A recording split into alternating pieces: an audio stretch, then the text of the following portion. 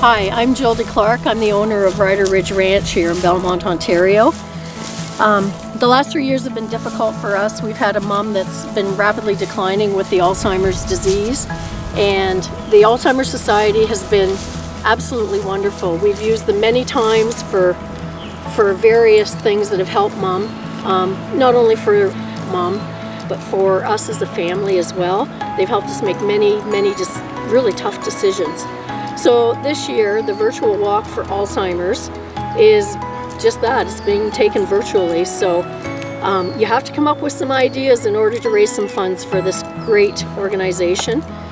This year what we're doing a relay ride that will be a distance relay ride, but each of the team members are raising money, and then we're going to pool it all together and give it to the Alzheimer Society. So we're hoping that what will happen is you'll come up with an idea that works for you and can raise some funds for this great society.